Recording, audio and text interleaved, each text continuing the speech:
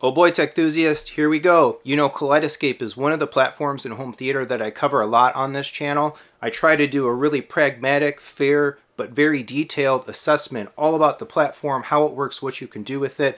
And today we have the release, the announcement and the release. Love it coming together of version 10.14 of the Kaleidescape operating system. They had a webinar this morning, I guess, for dealers. The news is out. They've published it for public consumption, and the software update is already out. Let me just give kudos right there. I can't stand if we would have got the announcement and we would have gotten like coming this fall to Kaleidescape hardware. Nope, they didn't do that. We have the software, and I already checked. I'm already running it. 10.14 literally updated to my Kaleidescape hardware the day of the announcement. Massive thumbs up. So what are we getting? Some really big news, I think, overall, and some ways that the news could have been a little more exciting as well. But in any case, we've got some minor enhancements, what they call refinements to audio track selection logic, okay, HDMI robustness improvements, okay. I know I've personally experienced a lot of frustration taking my Kaleidescape player to other places, plugging it into some displays. Sometimes HDCP doesn't always pass, and if you want to try to run a Kaleidescape with any kind of multi-display connection or an HDMI splitter, I've had trouble with that. Maybe this will improve that, I don't know. With this software, we can also buy the new TV Season Pass offering directly on the device. I guess before you had to go only to the webpage or the app to do that. And then, of course, the general bug fixes. Gotta love bug fixes. I work in software development. I put out release notes that say the same thing. You never quite know what you're getting with bug fixes. That could mean a lot. It could mean a little.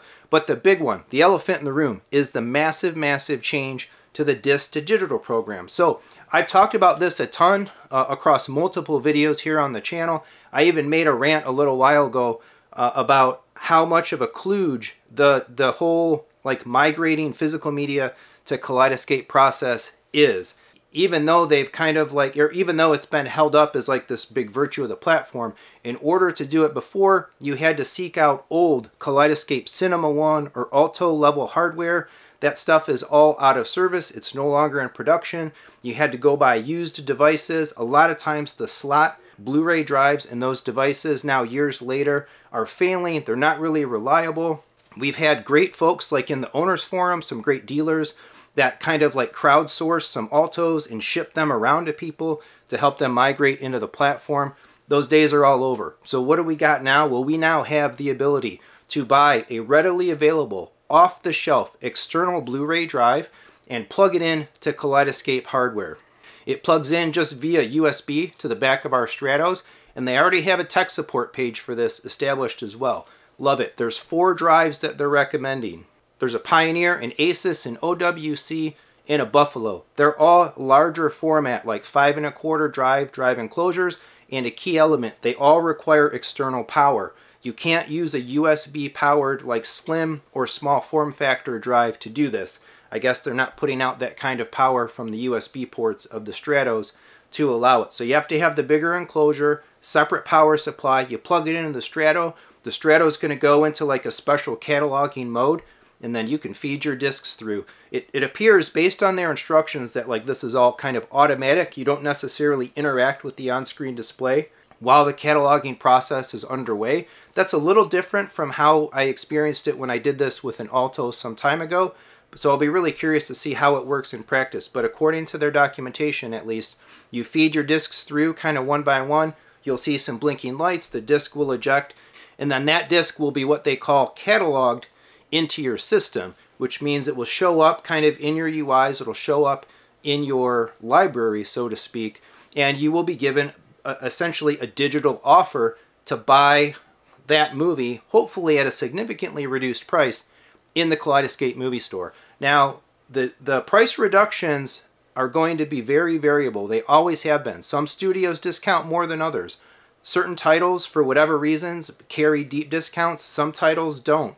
There's a difference in old versus new movies as well. So there's a lot of variation. Historically, there has been a lot of variation in this program, and it seems like that variation will continue. It'll take actually running some discs through this process before I can specifically say or get an idea of like which studios are the preferred ones and how it all works. But this is really, I think, an amazing step forward for them to even allow this and kind of add this feature to the platform. I know the folks out there that have big physical media libraries, that's a huge barrier of entry to moving over to Kaleidescape, to leave a lot of physical media behind and start all over again from scratch in the Kaleidescape platform. And this is like an adrenaline shot to be able to go ahead and perhaps migrate into K, bring some of your content with you, and be able to do so at, hopefully again, a significantly reduced price. Now, I don't have the drive to be able to try this out, test it out, but I already ordered one. Of course, you knew that, right? So I looked at them all on Amazon. I think all four drive recommendations are available there. I went for the Asus right now. As of recording this, it was the cheapest one, $125 marked down on Amazon. I would encourage you, if you're going to buy drives for this, please use the Amazon affiliate links. I will have all of the drives linked in the description below. My drive will be here in a matter of days, and I will be planning content around this whole process, a breakdown, hands-on instructions, how to make it work, and of course comments on the pricing models, the differences in the studios, and all of that to come. So stay tuned on the channel. As soon as I can get that drive in my hand, rest assured, this channel is very focused on Kaleidescape-oriented content, and this is major news, that I will have all of the information that you might need in as short an order as possible. I have to say that the elephant in the room of this feature, and the thing that people were already immediately asking about, myself included, is what about 4K discs? We didn't get it. We do not have 4K cataloging. It doesn't matter if you buy a 4K drive, connect it to your Strato, you cannot put a 4K disc in there, apparently, and have it recognized by the Strato itself. So I did post the question, or pose the question, to Kaleidescape via the owners forum. Awesome place to engage directly with K, since they came there and posted all the details and the links and the information for us.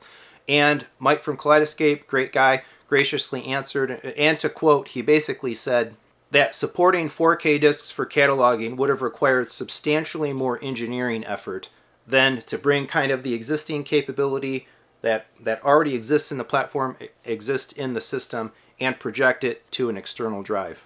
So rather than make the engineering effort or the engineering investment to allow 4K cataloging to work, they wanted to bring this to market sooner, faster, or whatnot, and so they did. We have this available to us now. If it would have included 4K, I guess we wouldn't have had this available to us now at all. And who knows when and if 4K cataloging will come. He didn't confirm or deny whether they might be working on that as a follow-up. I do have to admit, I have to say that it would have been so much better if 4K cataloging would have been improved here. But we will take what we can get, and by any measure, this is a pretty massive feature for the platform. This is a major step forward for the platform, again, because the process of using an Alto or an old Cinema 1 to do this cataloging, to do these digital redemptions and all of that, is really just a kludgy, frustrating, and broken process. And the stock, or the ability to even buy an Alto or a Cinema 1 used, they come up on eBay or the owners forums. They're so few and far between. They cost thousands of dollars now. People asking like $2,000, $3,000 for some of these devices just to catalog, to save money on content. It really wasn't starting to make sense in most cases. But now we can buy a drive, $125, and be able to do this much simpler and much more efficiently. That's where I'm going to leave it right now. Kudos to K. Major software feature capability release here. Love it. I want to see more. There's so much more that this company can do. There's so much more I think that Kaleidescape can be. Looking very much forward to more news and excitement out of Kaleidescape in 2023. I'd been thinking, hoping, and everything that 2023 would be a banner year for the company, and here we are. February's not even over yet, and we got a pretty major announcement in our first major feature release. Keep them coming, Kaleidescape. Keep them coming. Thanks so much for watching. If you have any questions about this, if there's anything that you want me to clarify, or that we want to make sure that I hit in a how-to or demonstration type video, sound off in the comments. Are you excited about this? Does this change your opinion or your position on Kaleidescape? Were you sitting back, maybe not ready to jump in, not ready to buy in, but with this change, with the accessibility of this feature change and the ability to migrate your physical media collection, or as much of it as you choose, over does this change the way that you think about Kaleidescape? If you are interested in buying into Kaleidescape, reach out to me and let me know. I don't sell it. I'm not a dealer. I'm independent, but I can make referrals to some folks like Dan DiCarlo at Audio Vision, who shows up on the channel here. That is, as well as if you're going to buy into Kaleidescape, please use my referral code. It kicks back to me a little bit of a movie store credit that I can spend borderline instantaneously. Otherwise, please do all the regular YouTube stuff. Like, subscribe, hit the bell for notifications. And again, look down in the description for some ways to support the channel. Super thanks. Amazon links. If you're buying those Kaleidescape interface external drives, please buy them with my Amazon links. I would very, very much appreciate it. Thanks so much for watching. Come on back for a whole lot more on Kaleidescape to come. Thanks.